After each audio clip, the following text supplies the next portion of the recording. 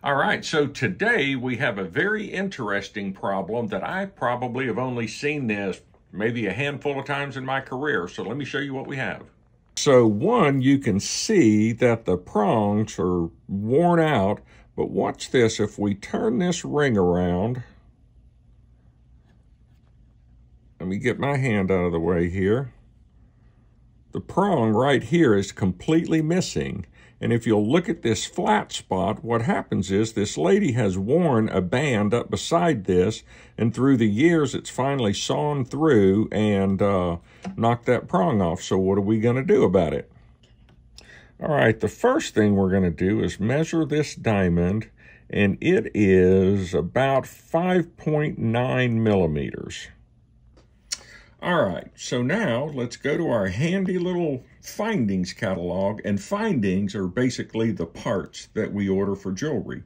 But look right here, see that little peg on the bottom? That's a different style of setting if you're setting it into a band. Ours is this one. It doesn't have the peg, so I ordered this ring right here, or this head, excuse me, and I ordered it for, let me find my setting. It was the 1 carat, which was basically it's a 6 millimeter, and this stone is a 5.9. So I ordered that part, and it looks like this right here. Annie, you want to get a shot of that?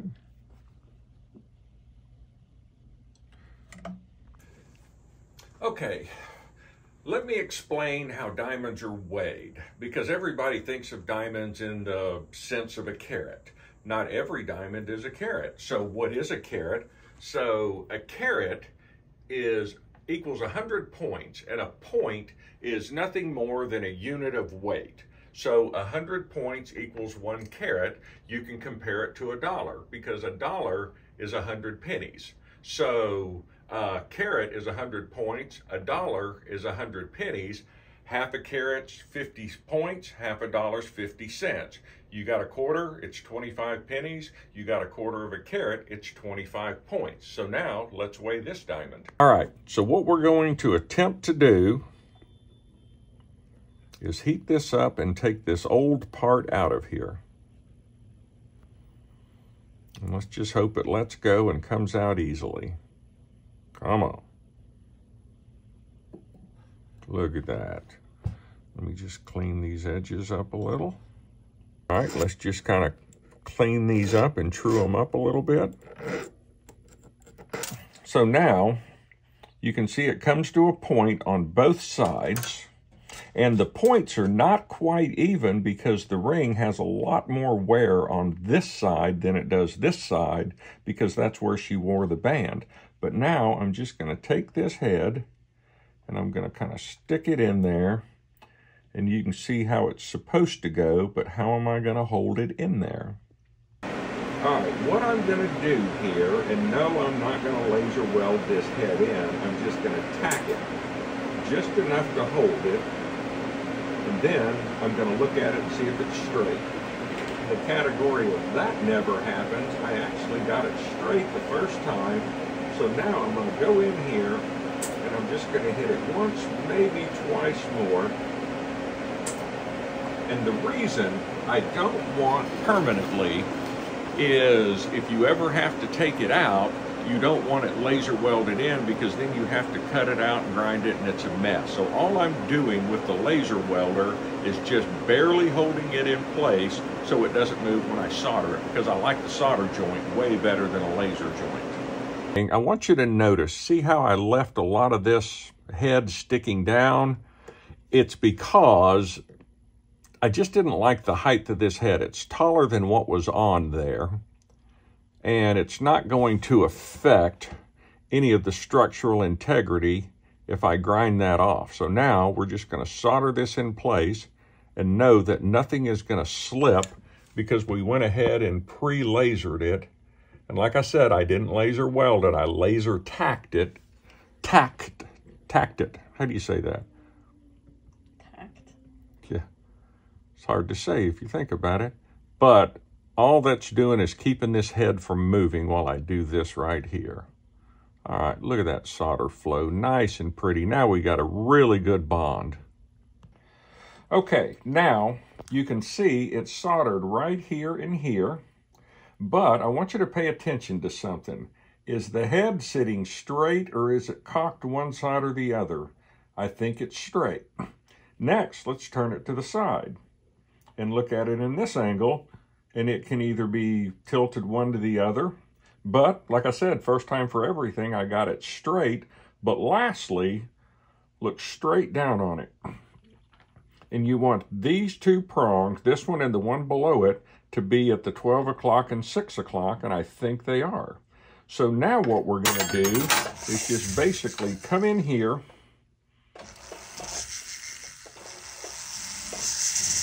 and kind of clean and polish everything while I can get to it. All right, so if you look right here, here's 5 millimeters. This is the line we're working off, this long one down here on the bottom. And here's 5, and here's 6, and you can see it's just below it. So I'm going to go in here, and I think this one is 5.9. It is. So what I'm going to do is go back maybe 3 burrs and grab one, and I'll show you why.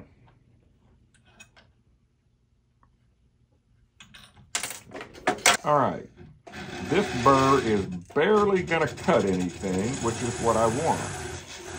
I'm just kind of starting the process. I'm not trying to finish it. So now I'm going to go to my next size up. So now this one, you know what? I don't like this burr. I'm going to get a different one. All right. And you know what? I don't like this one either. If you look at it real close, you can see how closely these teeth are spaced together. That's what's called a low-speed burr, and it's just going to take forever to cut it. So let me switch to a high speed. All right, see the difference in the teeth structure? See how the one here is very fine and the one above it's a little more aggressive. That I just like that cut better. So here should be my final. And I'm just going to slowly ease into here and see if we can get a good cut.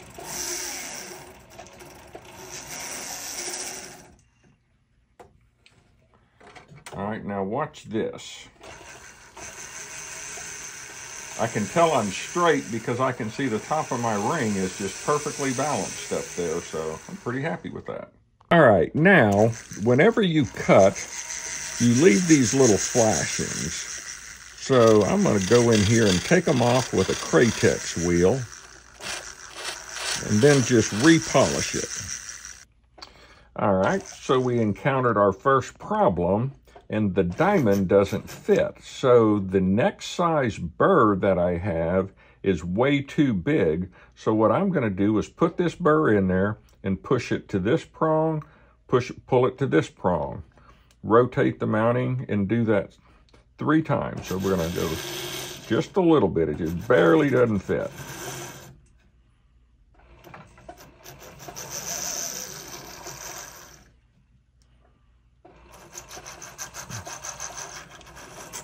All right. That got it. You can see that the diamond is sitting in the seat, and see this where the prong is taller than the diamond? That is what's going to hold it. So what I'm going to do is come in here with a specialty pair of pliers and watch this. See how I bent it over? Let me spin it.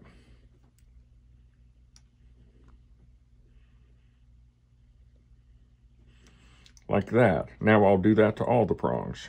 Notice that I haven't driven the prong home, and the reason is I can get my file in here while I've still got access to the entire prong before I drive it against that diamond, and let me just round these out. All right, now here's a pro tip for the other jewelers out here. What I did was I just kind of rounded off the square prong. Now what I'd like to do is take my smooth side of my file, set it against the diamond, and just roll it over that prong. It just gives you a nice round contour when it polishes up. So let me do that. See how I'm just going to roll it over the top. Okay. All right. So what I'm noticing here it looks like this side of the diamond is a little lower. It's, instead of sitting straight, it kind of looks like it's sitting at an angle. It could just be the cut, but I'm going to compensate for that while I can. So I'm just going to come in here and pull this prong back just a little bit to take pressure off of it. Then I'm going to go to the other side, and when I tighten it down, maybe you'll see that diamond move just a little. It did. Perfect. Now I'm just going to go in here and drive all of these prongs home. Remember that little bit left over there that I wanted to push it further into the mounting, mainly so it doesn't stick up so high. So now what I'm going to do is just come in here.